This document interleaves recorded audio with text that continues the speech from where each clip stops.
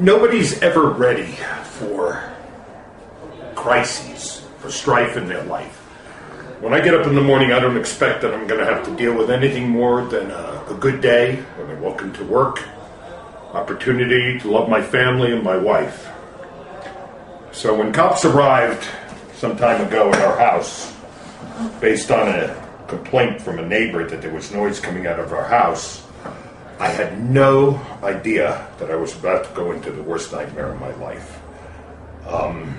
My wife, 3 hours after cops arrived, was arrested, and I was left alone in my big house, not knowing what to do. I opened the phone book, and I saw an ad for a company called BailBonds. And he had caught my eye, and with no contacts and never having been arrested, no contacts in getting somebody out of jail, I didn't know who else to call. Let me tell you something, I was so lucky I called BailBonds.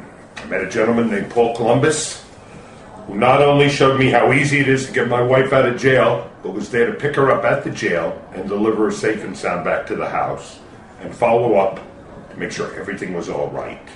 That kind of service and that kind of commitment goes beyond the call of just getting somebody out of prison.